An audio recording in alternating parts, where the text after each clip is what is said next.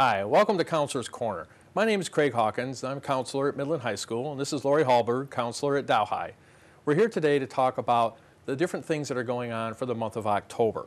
One of the first things that happens for students in October is there's some testing that happens. One of the first is the 9th grade MEAP. All 9th graders in both high schools will be taking this test on the same day. It's a way for us to kind of gauge how well we're doing in the social studies area. What do students know? What do we need to improve upon? So it's a nice assessment for us to see exactly where kids are. So all the 9th graders will get that done. Another one is the PSAT test, and I know we spoke about that last month, but actually the PSAT is given in the middle of October. I believe it's October 16th.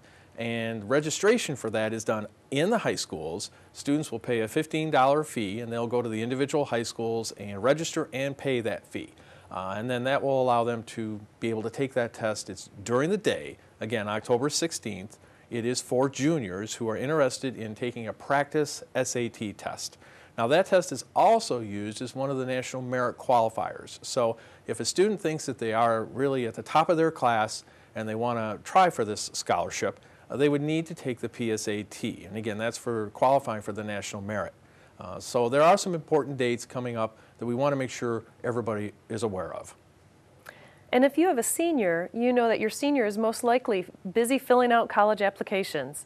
So just a reminder that applications are typically due by Halloween, and that if you haven't had a chance to visit the school, it's a good thing to set up a tour. If you go to individual school websites, you can see when they have preset tours already arranged. But if those dates don't work for you, just call their office and see if you can arrange for your own tour. It just gives you and your student a feel for what that college really is like. Is it too big? Is it too small? Or maybe it's just right for your student.